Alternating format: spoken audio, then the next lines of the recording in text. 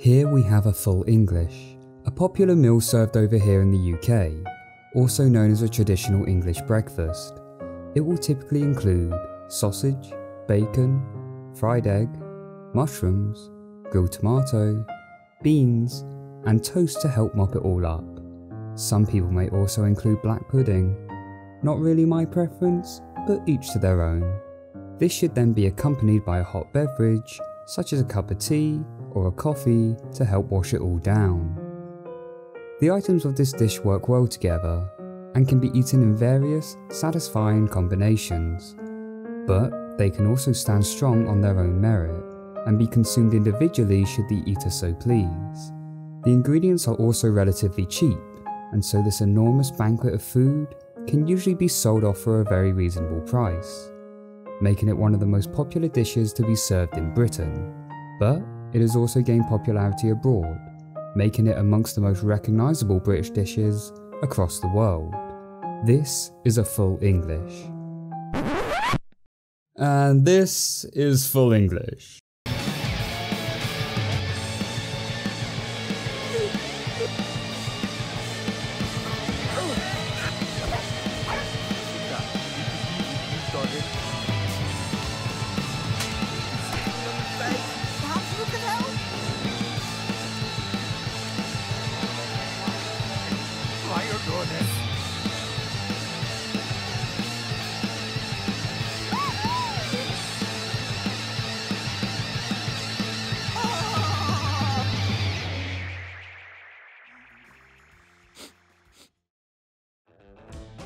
A show which was supposed to be the UK's version of Family Guy, set to become the national staple of UK animated sitcoms, rivaling the popularity of its American counterparts, not only to gain popularity in the UK, but also abroad. But unlike the full English breakfast, this full English was a monumental failure, plummeting in ratings as the season aired in the UK, so much so that the final episode never even got to air. None of the ingredients of this show work, and due to its shocking and grotesque nature, a lot of the content is hard to swallow, and instead of having a cup of tea to help wash it all down, you'd probably be better off with a cup of bleach instead. How dare this show use the name Full English to compare itself to our beloved national dish? It's like instead of being given the delicious breakfast I was anticipating, the waiter just came up and threw a shit-ridden nappy right into my face, and I was expected to just sit there and laugh, trying to wrap my tiny mind around the shocking and grotesque comedic genius that has just quite literally slapped me in the face. This show was so unpopular and has faded into so much obscurity that even googling full English cartoon won't bring it up on the search results, and no streaming service seems to be showing them online. And so the only place I could find a DVD of this show was on Amazon. And unlike the delicious breakfast, which for all of its content is sold relatively cheap, this embarrassment of a show is currently selling for £50. £50 used, plus the £1.26 delivery. And this is the only DVD copy I was able to find. Did the show fail so bad that hardly any of these DVDs were made? Or is it like the ET fiasco where somewhere in the UK there's just a massive landfill of full English DVDs? Well, whatever the reason, this is the only price I could find, so I purchased the DVD. I imagine the seller couldn't believe their eyes when they woke up and received the notification that someone had actually bought this product. I'm honestly surprised that I didn't get an email afterwards warning me of what I had just done. Like, if you make a large purchase or unusual purchase from your bank, it will message you being like, "Did you mean to do this? Was this you?" Or at the very least I should have been given a contract to sign, declaring that I'm mentally sane, I'm in control of my actions, and fully accept the consequences of what I'm about to do. But no, there wasn't.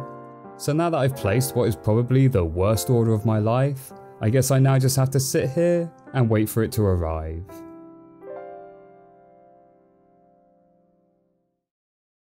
Whilst we wait, here's a quick shout out from today's sponsor.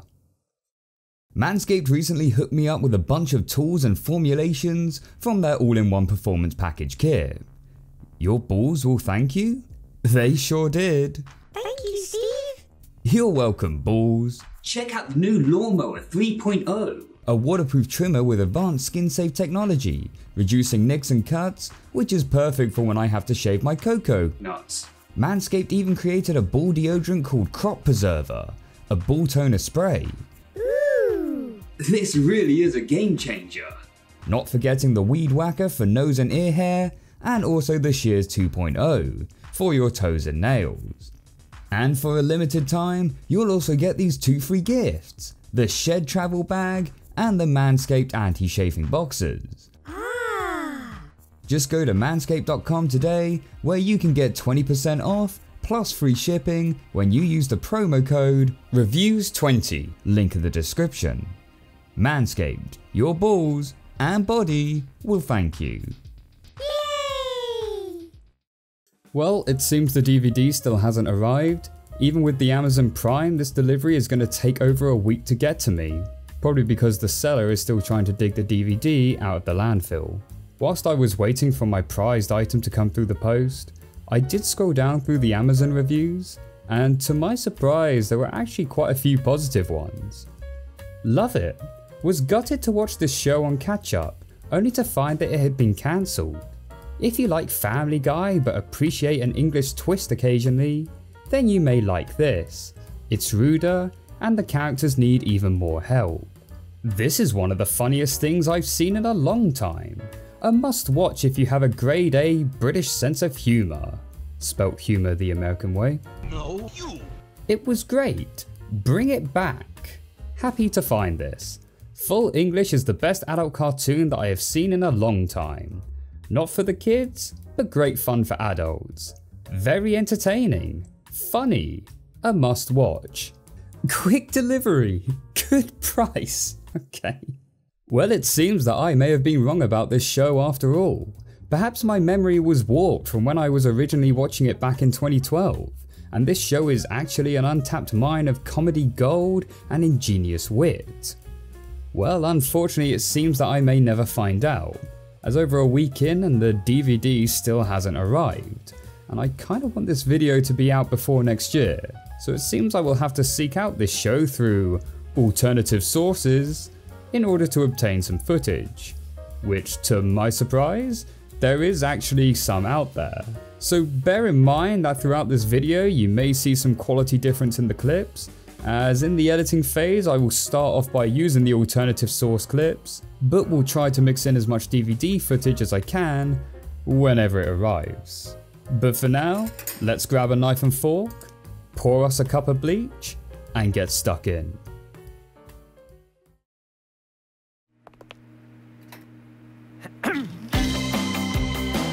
Full English is a British animated sitcom created by Jack Williams, Harry Williams, and Alex Scarf. The series was produced by Two Brothers Pictures and was aired on Channel 4 through November and December of 2012. Remember when we all thought 2012 was meant to be the apocalypse year? Good times. The series comprised of 6 20-minute episodes, although the final episode never actually aired as it was pulled for apparently being too controversial, which, given the vile nature of this show, makes me wonder what atrocities this episode in particular did to get itself axed. But we'll look into that in further detail later on in this review. The series as a whole was meant to emulate the Family Guy vibe, only with a British setting and more British focused humour, which on paper, that actually sounds really good and is something that I would very much like. I mean, I do enjoy American animated sitcoms, but at times there are celebrities and pop culture references that I can't always recognise or relate to. So having that same type of adult satirical humour focused around British pop culture, politicians and celebrities would be a refreshing change. Yeah, a foot goal and a football match. Really like football. I mean, they spell mum with a U. They spell mum with a U. And to be fair to the show, it did kind of achieve that. Kind of. But every time there would be a somewhat satirical and, dare I say, even funny take on pop culture. It's a Movember moustache. I'm growing it throughout November to help the fight against prostate and testicular cancer. So those semi-pubescent hairs on your face are going to prevent a malignant growth in your balls? Yeah. There would also be some extreme gross out or try hard shock value thrown in. I tried last night with a mirror, Father, but the hole's too small. Perhaps you could help? Son, I think we may have hit a new low. But first, let's take a look at the characters themselves. The setting takes place in a suburban town in England, where we focus on the lives of the Johnson family. First up we have the dad, Edgar. He's a nerdy, hard-working guy who has a very cynical take on the world. He works at a company which is owned by his father-in-law, who doesn't really like Edgar all too much. Undermining me in front of my son, eh? Classic Ken. Lovely. So will often attempt to make his life miserable. Edgar isn't without his flaws, however, as he is shown to be cowardly at times and often expresses his sexual frustration. We came to tell you we're not dead. Still horny, but not dead. Edgar is probably the most likeable of all the family members, most likely to the fact that he is voiced by the brilliant Richard Ayoade, who I absolutely love from the IT crowd. I want to go back to being weird. I like being weird. Weird's all I've got. That and a sweet style. Next we have the mum, Wendy. There's not really much to say about the character, other than she's your typical housewife. She stays at home, often acts as the more sensible and level-headed one, and though not hating her life, does often feel underappreciated. No balls! Again, not really a bad character, but not really a standout one either. She's just there and fine. Which is more than what I can say for the next one. Dusty, the elder son. Dusty is pretty much the Chris Griffin of the family. He's fat, lazy, and stupid. But where someone like Chris Griffin's stupidity can come across as funny and even charming in places, Dusty's just comes across as far too exaggerated and annoying. And this really isn't helped by the fact that he has a loud, high-pitched, lisping voice. Fighting Joe Hooker, the American Union Army officer defeated by Robert E. Lee at Chancellorsville. Which I guess is meant to be due to his braces, but it just makes listening to the character feel incredibly unpleasant. Reminds me of that incredibly annoying character from The Kids Next Door. Thanks again for saving my life, Kids Next Door. Next we have Jason, the middle child. Like the mum, there's really not much to say about this character. Like Dusty, Jason also comes across as dim-witted, though not quite as bad. He also doesn't possess an irritating voice like Dusty. Mother and father, by now you've probably realized I've gone. I've become a traveler in Thailand, seeing things no white teenager has ever seen before. Which is funny considering they're both voiced by the same person. Jason seems to be sportier and more outgoing, though this is rarely shown in the series. What makes his character a bit more likeable though, is that he seems to have a kind heart and is the most caring out of the three kids. And unlike Dusty, his stupidity is at the right level, where it can still offer some charm in places. Dad said I was the man of the house now. That means I'm him. So you and I have to have the same relationship you and he do. Fuck off and don't talk to me. That sounds about right. What absolutely lacks any charm, however, is Evelyn, the young daughter. That's a shit name. Let's call her Gloria. Whereas Dusty is the exaggerated version of Chris Griffin, Evelyn is the exaggerated version of Meg Griffin. She's fat, emo, and horny.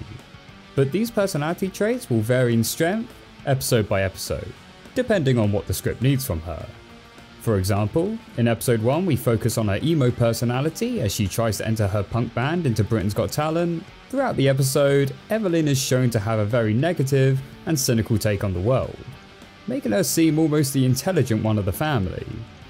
But then in episode 3 of the show, it seems to ditch this personality altogether and instead focus solely on the aspect that she's fat, where her cynical attitude is gone and she's dumbed down to the point of becoming a food zombie and ends up diving into a vat of chocolate, Augustus Gloop style. But what hurts her character the most is just how unnecessarily spiteful she is to the rest of her family. Which, I get, she's meant to be the angsty rebellious teen, but the show also wants us to feel sorry for her when things don't go her way. And you just can't. Sorry Evelyn, You're a fat, spiteful cow, and I just want you to die. Last in the family, we have Ken, who is Wendy's father. Ken is an egotistical, sexist, racist, former Nazi, self-made millionaire who is the owner of his company, Sweet Lavender. He's pretty much the same character as Carl Pewtersmith from Family Guy, in that he doesn't care for others, loves to objectify women, and absolutely hates his son-in-law, but still shows love and care towards his daughter. Have a wonderful time, darling. You not so much.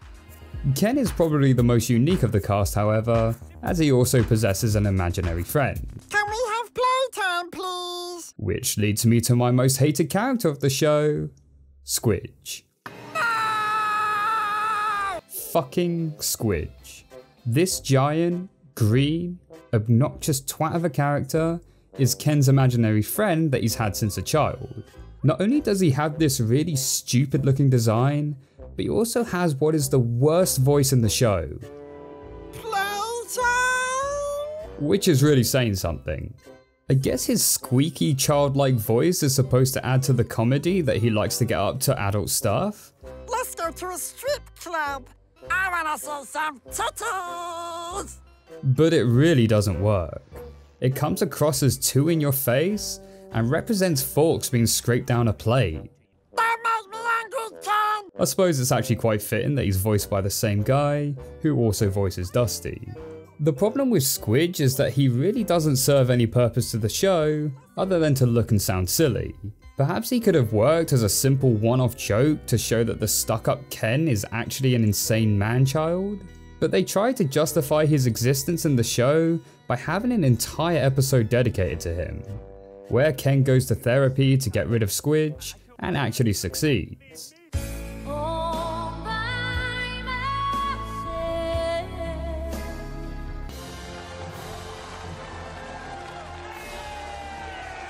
But we cut 30 years into the future where Ken states that he's miserable without Squidge, and so Jamie Oliver intervenes with the timeline and tells Ken not to go to therapy, meaning that Squidge gets to stay. Oh, by the way, Ken, don't see that therapist anymore, yeah? Or you won't see Squidge again. Thanks, Jamie. Another reason not to like you. The problem is that we're never actually shown how or why Ken is miserable without Squidge. I mean, Ken seems pretty sorted with his playboy lifestyle. Doesn't seem like he really needs Squidge around. A much better example of how this should have been done is in Ed, Edd and Eddy, where one of the characters named Johnny carries around an imaginary friend named Plank. In one episode, Johnny is dared not to interact with Plank for the day, and the whole experience turns Johnny insane, as he is unable to think for himself and needs Plank there to give him orders and direction in life. And this concept works because we see this behaviour throughout the series. But I think the biggest problem for the show overall is that it's just not very funny. Much of the humour is supposed to come from the vulgar and controversial nature of the show, but it just comes across as forced and out of place. And that gets in the way of what could have actually been an okay joke. Take episode 4 for example. We have Jason and Eve trying to study for a school test, when suddenly celebrity chef Jamie Oliver turns up in a Doctor Who style phone booth and offers to take the kids through time to learn about history. The kids aren't too interested in Jamie's offer, and Jamie responds in this way. I've got a recipe that'll get you in here. It's called shooting your fucking heads off. Now let me help you help yourselves. This is meant to be a play on Jamie Oliver's school dinners, where he would turn up to schools to make the lunch menu healthier for kids, say that they need his help. But the funny thing was that the kids hated the new menu and didn't want him there at all. So a joke like this is actually a good mockery of his character and egotistical nature. But then they just have him become a pervert as he goes through history watching various people have sex. Which, okay, yeah, a bit shocking. But as far as I'm aware, Jamie was never known for being a sex pest on TV. So this character mocking no longer works. And unless you're below the age of 10, the shock value of this isn't really going to do much in the long run. But hey, all this controversy and shock value must have been appreciated by someone, because it managed to get an episode banned from airing. Apparently certain aspects of this episode were considered too offensive, even by Channel 4 standards. Originally the episode was scheduled to be released as episode 4, but Channel 4 was concerned that it might cause offence, so pushed it back to the final episode so they could have a bit more time to decide on it. And when the final episode date of December 17th came round, they decided not to go ahead. Back in 2012, I didn't realise an episode was pulled at all, nor did I really care. But when I found out upon researching, I was genuinely curious as to what could have been so bad that it needed to be pulled, considering everything else that had made it through the show uncensored. Well, I popped in the DVD, watched the never before seen episode to find that there was really nothing special about it. The episode was titled My Big Fat Gypsy Nightmare, and focuses around Evelyn as she decides to marry a gypsy boy to rebel against their parents, whilst the B-plot centres around the parents trying to complete an old bucket list they had to see if they're still young at heart. And that's it. I couldn't really see what the big controversy could have been. Sure, there was some scenes of nudity and a bit of drug taking, but that's been featured in previous episodes without any issue.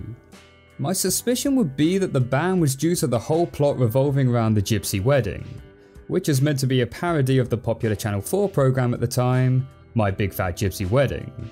I can only assume that the heads of Channel 4 were a bit worried that an episode mocking gypsies would cause some offence, and they didn't want to risk it considering the profitable gypsy themed programmes that they had airing at the time. So when they delayed the episode and saw how quick the ratings were dropping, it probably didn't seem worth the risk airing the episode after all. Which, yeah, I can understand from a business perspective, but from a moral one, it does seem a bit hypocritical that they would worry about causing offence, considering how offensive the rest of the show is. And that's pretty much Full English, a show which seemed like it could have had great potential, but tripped on the starting line. I think that's what makes me the most distraught about this show. Not what it was, but what it could have been. Having a British-themed animated sitcom would have been a refreshing change, offering satirical comedy that was much more close to home. And there are elements of that in this show, moments which are passable and, dare I even say, got a laugh out of me. I'm Ewan McGregor, and once more I'm using my powers of celebrity to change the world, and I'm appearing in black and white to show how serious I really am. The Britain's Got Talent piss take, which mocked at how the show became more about selling a sob story than presenting actual talent, is genuinely well done. It's really good, I can tell. You're through. You didn't expect that now, did you? You didn't expect that, did you? Did you? No. I liked how the show took the mick out of your typical posh gap year students preaching about how caring and woke they are. Now, until you've travelled to at least 3 really poor countries, lived like a king for no money and talked exclusively to other overprivileged white people you know from school, you just don't know, man. And there are some genuinely funny jokes here and there. But you know me only as Squirrel Man. Take my nuts! And I gotta say, though nothing spectacular, I do think the animation is alright.